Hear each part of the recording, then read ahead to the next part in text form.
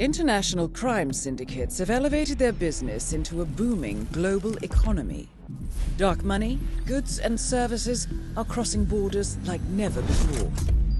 Criminal entrepreneurs use next-gen social profiling to recruit from all walks of life, offering irresistible opportunity for personal riches, radical belief, or twisted pleasure.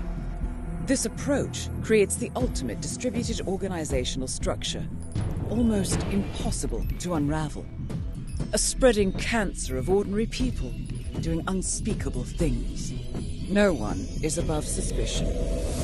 Made up of autonomous cells, they are everywhere, all but impossible for law enforcement to do anything about.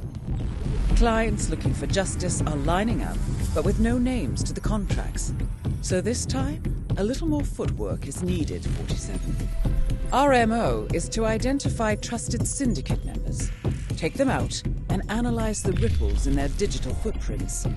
With enough input, we'll be able to track down the leaders and shut down the syndicates one at a time. I'll leave you to prepare.